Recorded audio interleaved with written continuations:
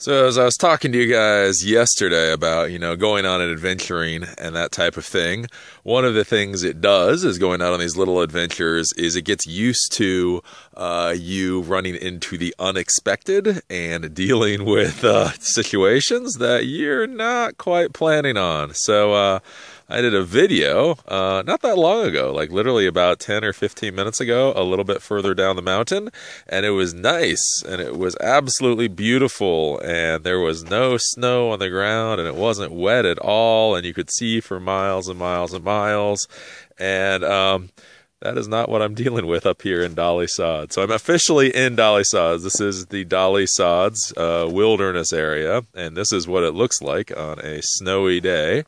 And so now I'm going to have to figure out what I'm going to do today, because I was going to do a nice 16-mile hike up here, but I hadn't expected to have this much snow, and I'm a little worried. This is what's called a wilderness area, so the trails and things are not marked as well as they would be in like national parks and such.